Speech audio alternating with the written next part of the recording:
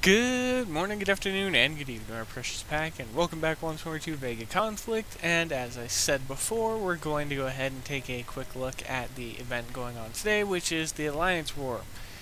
It is a PvP-focused event. Well, it used to be PvP-focused, now it's PvE-focused because the development team altered how they wanted it to be, so it became just like every other event in the game, except for it provides PvP tech.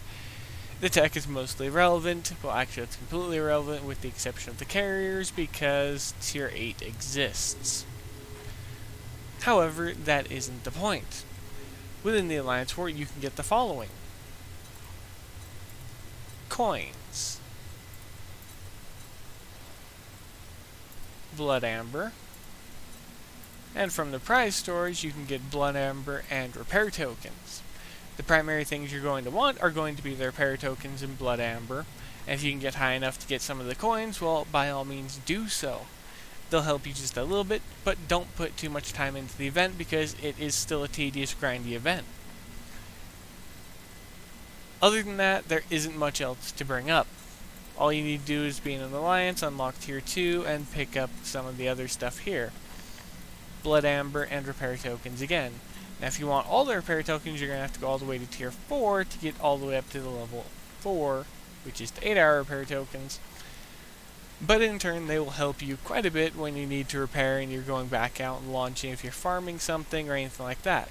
Now, you can save them and wait until the event is going to close the following day for the store, and then you can pick them all up to make them last just that little bit longer, and more or less collect as much as you possibly can.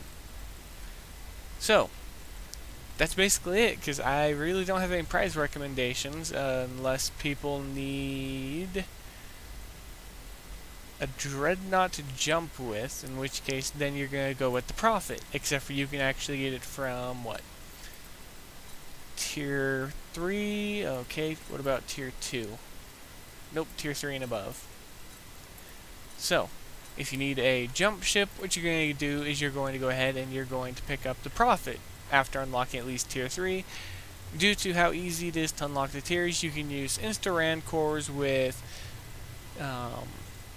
Victoria or Cobus, and you can use, not Insta-Venoms, but 6-minute Venoms, which are 1-minute Venoms actually.